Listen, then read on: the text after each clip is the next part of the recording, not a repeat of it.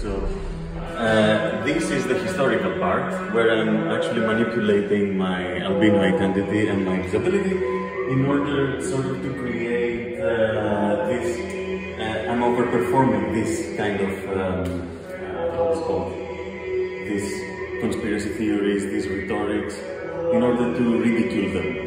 I'm trying to mimic. I see. In order to, it's sort of like a satire, but it's more of an over-identification. It's like taking the role to the extra, you know? It's more demonizing. Demonizing, sort of, yeah. Because, I've met many times people in the street, either in Norway or in Greece, and they're like, oh yeah, you're albino like this, evil people. It's actually coming from the engravings of the medieval era. Oh. And they had the sun, who was usually smiling, and the moon was usually sad. So this is a reversed symbol. So in the next room is the conspiracy theory. Created this person in the video.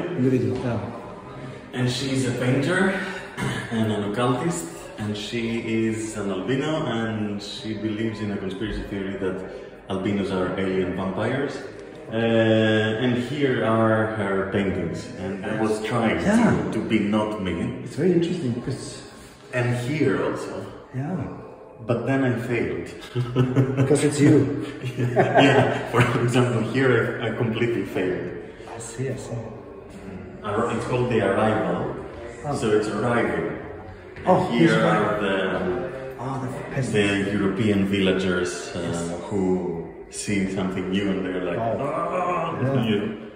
there are like, actually every painting has a different sort of story, which is sort of connected also with the paintings there. So here's the Homo nocturnes thing, here's the monk, so she is also informed about these monks and this.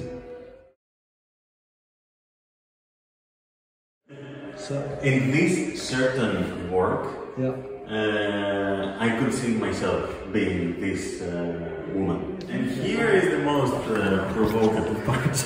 Okay, let's check it out. So here's the activism, because those are the hyper-whites. And they claim, not that they are superior, but they want to separate themselves from the race? From the white race, because they believe that there are two races. They are based in in the theory of Carolus Linnaeus, Homo sapiens and Homo nocturnus. So they think there are two kinds of people, Homo sapiens and Homo nocturnus. So you have kept it on a level that is so ridiculous that it's not possible to misunderstand. Yeah, but here is basically the spiritual and the research part. Yeah.